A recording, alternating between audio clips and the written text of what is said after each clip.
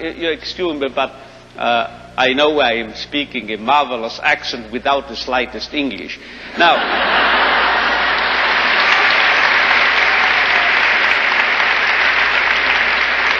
you know, you won't believe it. Gray hair, my age, I started taking flying lessons recently. And you know what my flying instructor told me?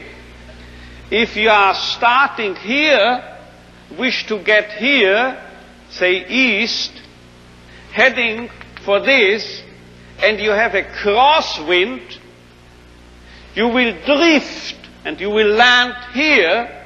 So you have to do what we pilots call crabbing, he told me. C-R-A-B, crabbing. You have to head for north of this airfield, and you have to fly that way, you see, as if you headed in this direction. If you are heading here above this airfield, then you will actually land here. But if you head for here, you are landing here. This holds also for man, I would say. If we take man as he really is, we make him worse. But if we overestimate him,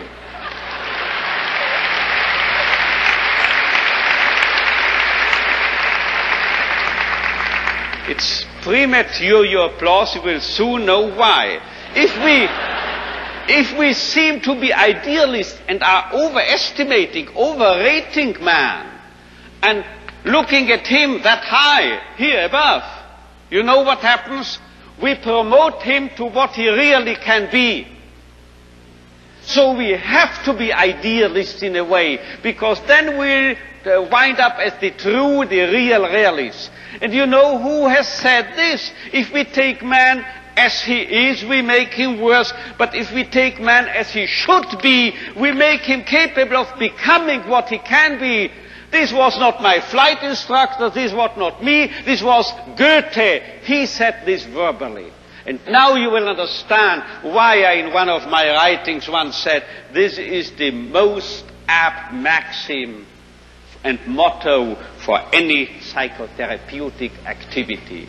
So if you don't recognize a young man's will to meaning, man's search for meaning, you make him worse, you make him dull, you make him frustrated, you still add and contribute to his frustration. While if you presuppose in this man, even in this so-called criminal or juvenile delinquent or drug abuse and so forth, there must be a what we call spark, a spark of search for meaning. Let's recognize this, let's presuppose it, and then you will elicit it from him, and you will make him become what he in principle is capable of becoming.